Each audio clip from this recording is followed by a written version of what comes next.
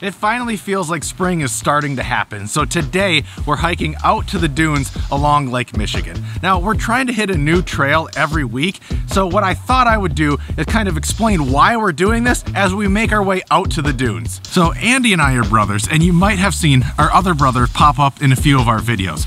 Nailed it.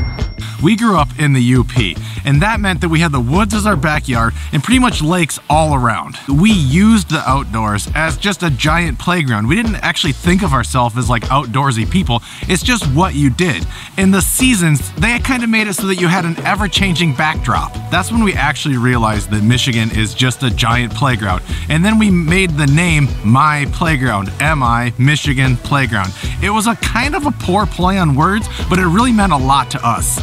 Ever since we came up with that name, we've been sharing our adventure in the outdoors, whether it's hiking, biking, paddleboarding, or anything else that we do.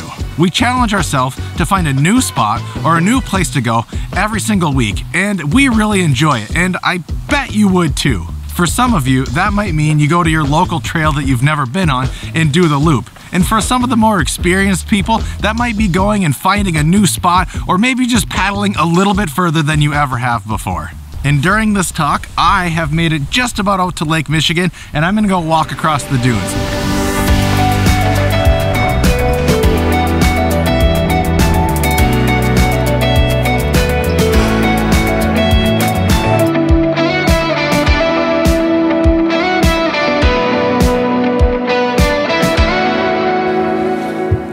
Climbed down into the bottom of this like little dune thing here to kind of explain something that I wasn't really expecting on this trip. Let me adjust my exposure.